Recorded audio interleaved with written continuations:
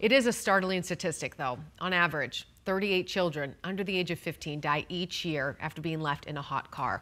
While it's something many say could never happen to them, all it takes is one slip up that can turn deadly.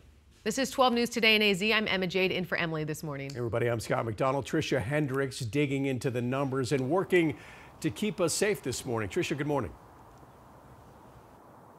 Good morning, guys. Yes, sadly, according to the National Safety Council, 33 children died after being left in hot cars, and that's just in 2022 alone. It's less than previous years, but still, one is far too many, right? It's never safe to leave a child, a person living with disabilities, or a pet in a locked car, especially during these hot summer months. It can heat up very fast. Listen to this. The stats are heartbreaking. A child can die in 10 minutes in a hot car.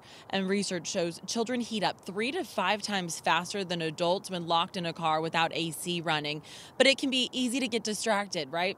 Or forgetful when life gets busy. So we want to keep this in mind. As always, physicians recommending buckling a stuffed animal in the front seat or putting something you need like your purse, shoe, or wallet in the back seat with your child so that if you forget your child is back there, God forbid, you will have a backup reminder. May sound silly, but little simple things can help. Again, when life gets busy and you're running those errands, making a pit stop at the house, it happens. Coming up in the 6 o'clock hour, we're talking about triple-digit temps embarking on us, yes, starting as soon as today.